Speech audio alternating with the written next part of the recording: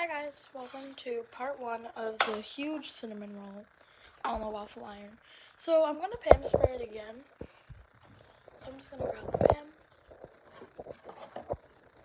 Got it. And I'm just going to the pan. And I'll be back when I'm done with that. Alright, so that looks about good. And now I'm going to add on my cinnamon rolls. So they unrolled a little bit, but it really doesn't matter. Just pretend they're rolled.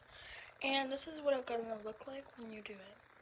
This one has to be a little bit in the middle though because you're making a huge waffle and you want them to connect. So I did just change it up a little bit to make it easier for me to connect the waffle.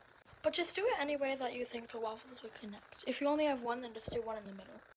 So you're just going to want to close it and lock it if yours does lock. Well, anyways, bye. Part 2 coming soon.